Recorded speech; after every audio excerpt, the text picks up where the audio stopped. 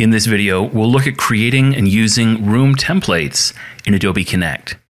Every Adobe Connect room is based on a template, and that template defines the look and the feel of the room, including all of the layouts in that room, which pods are in each layout, as well as the content preloaded into the room itself. There are 3 default templates that come with Adobe Connect. When you create a new meeting room, the default meeting template is selected by default. When you create a seminar room, the default event template is selected. And when you create a new virtual classroom, the default training template is selected. These are only defaults though, and you can create your own templates to use to define the look and the feel of a brand new room. So for example, I'm going to create a room for a conference so that all of the different sessions in that conference have the same look and feel. I'm going to start by giving this room a name, like conference room. I'll give it a custom URL, although that's not as important with a template because we're not going to go into this room directly. Importantly though, I am going to make sure that anybody who's got access to the URL can enter the room. And with that, I'll hit finish and we'll open up the room. Now, what I've just created here is not a template. It is a standard meeting room. We're going to design this room to look exactly how we want it to look. We'll add the content that we want included in our template, and then we'll turn it into a template so that any new rooms based on this template will take on the look and the feel of this room. So now I've got a standard meeting room with a sharing layout, a discussion layout, and a collaboration layout. Let me go ahead and design some different layouts for this room, starting with a lobby. Through the magic of video editing, I'll speed up this process. We'll end up with a room that's nicely designed.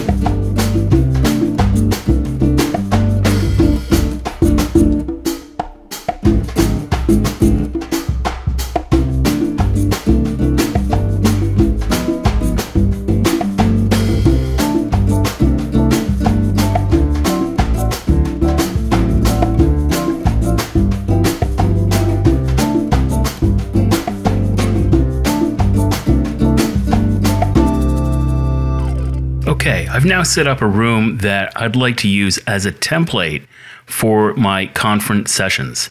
It's got a lobby layout that people can join before the session begins with a countdown timer, a clock, a video that we can play. It'll let people know which session they're in with this image here, which can be swapped out for each session. That's followed by an introduction layout with some housekeeping items, as well as a poll. We'd have a speaker card up here that would be switched out based on the speaker. A slides layout that can be used for uploading PowerPoint slides for each session, along with the video pod and conference chat. A polls layout that each presenter can configure to ask some polls during their session.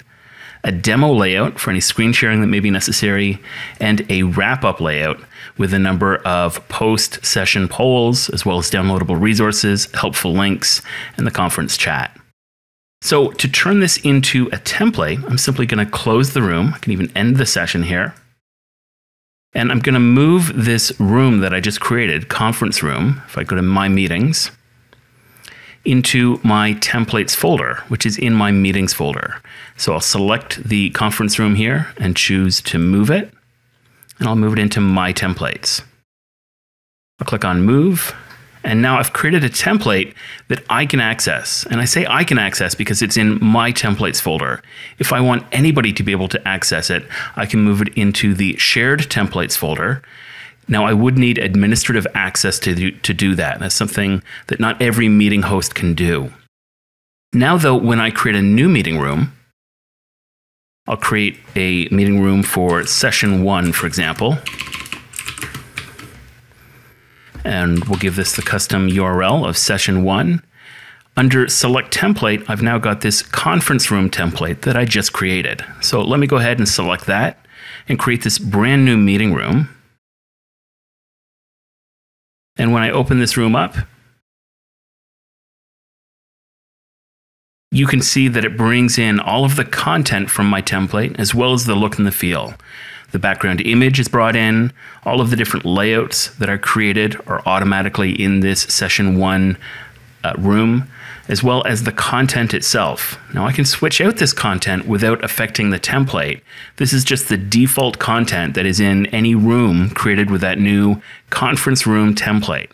So in this way, you can create templates to ensure consistency across all of your different sessions, or simply to add something like a background image for all of your rooms automatically.